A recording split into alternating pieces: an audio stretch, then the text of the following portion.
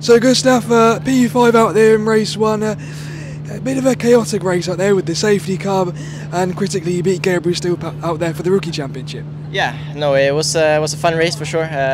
We had good speed, I made a good start, got up, it was someone stalled in front of me, so yeah, we made up some positions in the first few corners, and that was really crucial because around this place you can't really do anything in the race. So yeah, no, really good race. P1 rookie as well, still I think dropped down. So yeah, no, good points, and yeah, we're looking to now win the championship tomorrow. And how do you manage that situation at the start when people are stalling in front of you and just you're trying to keep out of trouble but still make places? Yeah, I mean, it's really tricky. Obviously, when the lights go out, you just want to get going. But yeah, the guy in front of me was standing still, so I had to avoid him. Obviously, everything happened so quick. But yeah, I was lucky enough to be able to turn around him basically, and yeah, still managed to get away quite good. So yeah, it's quite hard, but it worked out this time.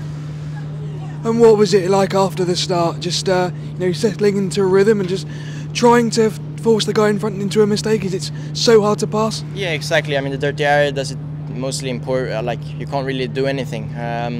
Just stay in your position. So yeah, obviously you can try to make the guy in front make mistakes. I had Physique in front of me. He didn't really do any mistakes. So yeah, then the safety car came out. Was just warming the tires up to the good temp, and then. Yeah, after that I was just maintaining the gap because he wasn't doing any mistakes, and I was lucky enough to be quicker than the guys behind. So yeah, no, maintaining the gap and secure the P5, so that's good. And when the safety car comes out, how does that change your mentality? Because of course you have less green flag running. Yeah, well, it depends where you are in the field, I would say. I was P5, I was a bit disappointed because we had probably 5 seconds behind, so I could have chilled quite a lot, but yeah, no, when it came out, it's just about changing really quick and getting on warm in the tires because they cool off quite quick, and we managed to do that quite well. And then after the safety car, some debris hit us, and it was quite lucky to not end the race, to be honest. But yeah, it was just about maintaining the car, not doing anything stupid, and yeah, we managed to do so. Was there any big damage to the car with the debris?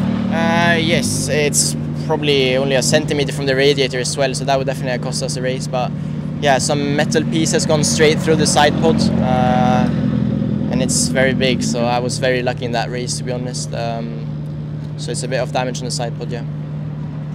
And what are you expecting tomorrow? Because you're very close to winning the rookie championship, and then there's the reverse grid and then race 3 as well. Yeah, no, I think I'm not going to do anything stupid, really. I mean, we're starting P10 in the first race tomorrow, ahead of Stilt as well. So, I mean, I don't really have to fight for anything. I just need to basically finish the races, and that's what we're going to do, I think. And yeah, just try not to make any mistakes, and we should be there. And can you just say a few words in Swedish about the race? Yeah. Bra race här, 7 till 5 tror jag vi slutar i slutet nu. Etta rookie, 35 poäng ledning nu, vi behöver bara 5 poäng imorgon. Förhoppningsvis kan vi göra klart det imorgon första racet. Och sen hade vi tur dock att det var en metallbit som fastnade i sidpodden och nästan tog sönder radiatorn, så hade kunnat förstöra vårt race, men vi lyckades klara oss till mål, och nu har vi bara 5 poäng kvar att hämta. Tack, thanks so much.